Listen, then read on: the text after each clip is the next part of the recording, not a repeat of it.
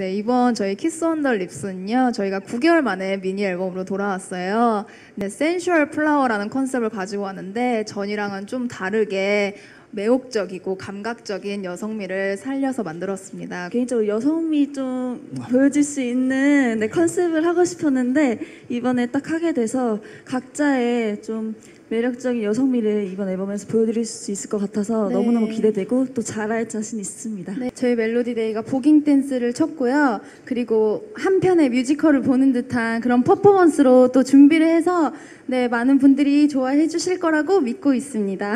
저희가 제목이 키스 언더 립스잖아요. 그래서 안무 동작에도 입술 모양을 포인트로 해서 들어가요. 네. 아, 그러네요. 입술 모양으로 만든 거예요. 네. 입술 모양을.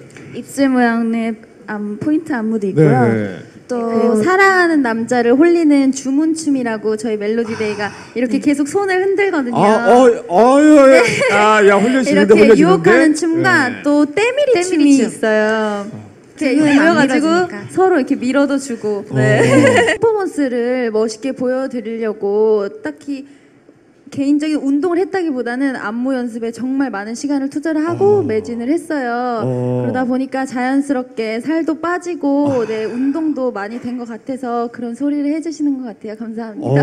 아니, 심지어. 듣는 음악 위주로 많이 들려드렸었는데 네. 이번에는 저희가 퍼포먼스를 강화한 만큼 보는 즐거움도 드릴 수 있도록 저희가 더 열심히 노력할 거고요. 또 음악 방송에서도 저희 멋진 퍼포먼스 많이 기대해 주시고 제가 정말 열심히 준비했어요. 매번 앨범을 항상 열심히 준비하지만 이번은 퍼포먼스를 더 많이 보여드려야 되기 때문에 더 많은 준비를 했고 또 더 많은 분들이 도움을 많이 주셨어요. 그래서 저희가 그 도움과 그리고 저희가 노력한 거를